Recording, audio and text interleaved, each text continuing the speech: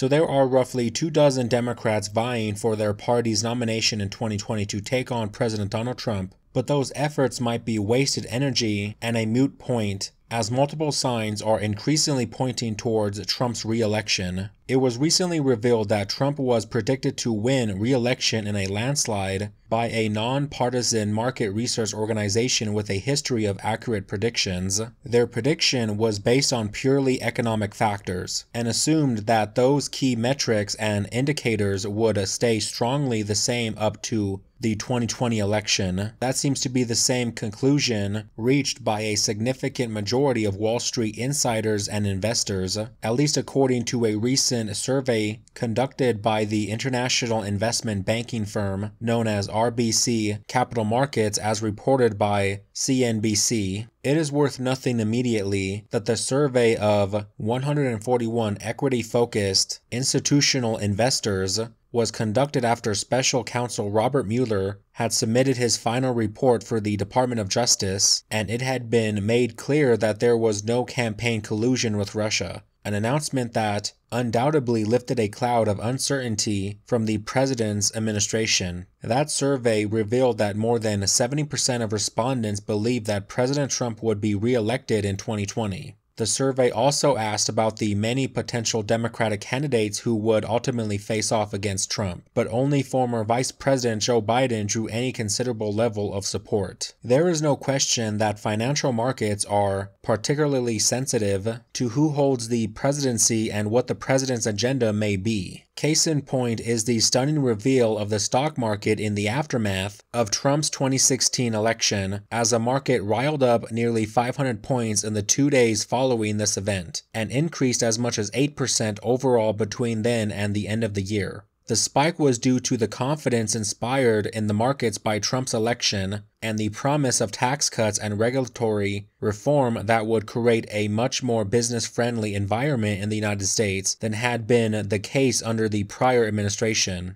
And this is something that me and other content creators have been saying since President Trump had got elected, is that President Trump is a jobs and money president, and he would be doing very well in terms of the economic market kind of thing. And Trump proves himself to be doing just that. Now, in the case under the Obama administration, what Obama did was he made it very, very hard for business owners, especially small business owners, to start up, to have the funds in order to start their businesses, alongside with hammering them with taxes and regulatory bullcrap that Obama was very famous for doing. Obama loved taxes and he loved regulations, especially aimed at the small businesses. And even though the stock market continued to go up under Obama, the confidence within the market was very, very low because of the people's understanding of what Obama was about. Obama was no favor of small businesses and investors and stock market people like that. Now, Trump is no fan of the stock market either in terms of how he made his money, because Trump didn't make his money in the stock market. He made his money in real estate, being a real estate developer and so on and so forth. But Trump understands business, and a lot of people knew that, so when Trump was elected, we saw that the stock market had boomed with confidence, because the markets understood that Trump was going to bring tax relief to a lot of people, not only to the middle class and the poor, but also to the business owners who deserved it, versus the Obama administration, who didn't like businesses, who hammered small business owners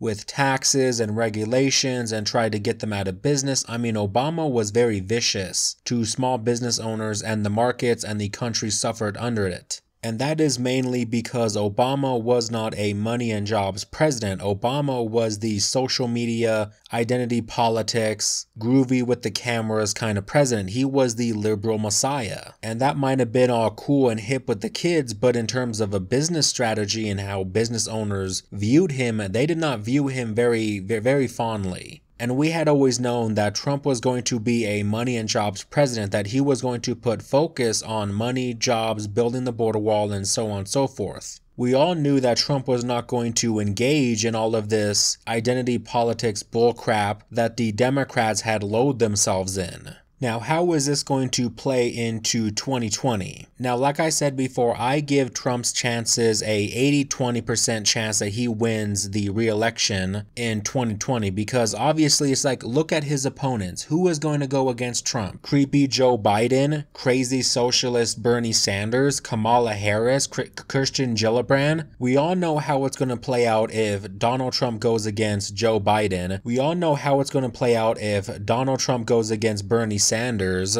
and those are your two most viable Democrats within, the Democratic field, is creepy Joe Biden and crazy Bernie Sanders. We have Joe Biden, who's probably not even going to run, period, and if it actually turns out to be Joe Biden, Bernie Sanders, President Trump is going to wipe the floor with him. Bernie Sanders is a socialist, a crazy socialist. How is Bernie Sanders going to appeal to the working class Rust Belt and the business Democrats when he wants to raise taxes up towards, 70%, or is that AOC, his buddy? If Bernie Sanders was elected in 2020, we would see an economic collapse because of the non-confidence that would be injected into the marketplace. Bernie Sanders would do everything in his power to go after these businesses and go after these Wall Street executives and investors. But not only that, Bernie Sanders would want to pump in, all of these social programs that are going to cost so much taxpayer money, along with all of the other burdensome social programs that America already has. And as for Joe Biden, this whole scandal might take him out 100%. He might not even officially announce that he's running in 2020 in the first place, because he hasn't even officially announced yet, and it's getting later and later into the race. But let's say Joe Biden gets into the 2020 race, he goes against President Trump. But again, the business Democrats and the Wall Street investors and stuff like that aren't going to look very happily with Joe Biden, because he's basically Obama 2.0. He was Barack Obama's right-hand man. He was Barack Obama's vice president, for crying out loud. So it's pretty obvious that he would continue the same policies that Obama was doing in his presidency, which is, again, huge tax burdens on the, super wealthy and the businesses, which basically means middle class and small business owners, along with adding all of the regulations that President Trump had cut in his first term. So with that all being said, the likelihood of, Trump being beat by Joe Biden or Bernie Sanders is very, very low because of all of that. And again, thanks to President Trump being a money and jobs president, he is going to be favored by the business Democrats that had abandoned the Democratic Party because of people like Bernie Sanders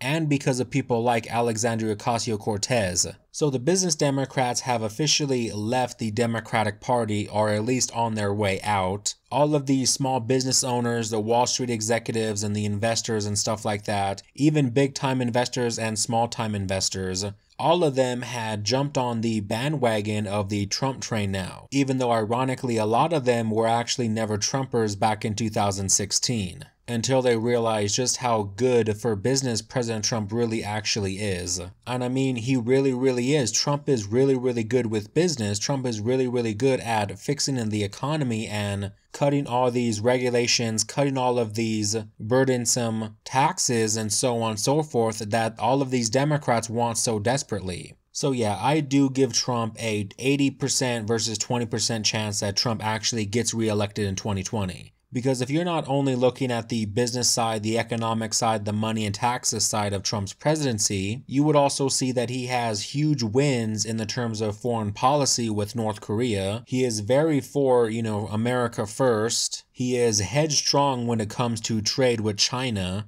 And also, President Trump has the gifted advantage that he's already president, and it's really hard to beat a sitting president, especially one like President Trump, who has all kinds of victories and achievements already under his belt. And as time goes on, more and more people start to accept President Trump, and actually, even if they don't admit it, they actually enjoy Trump's economy over a Obama administration economy, because they understand just how good things are really becoming in America.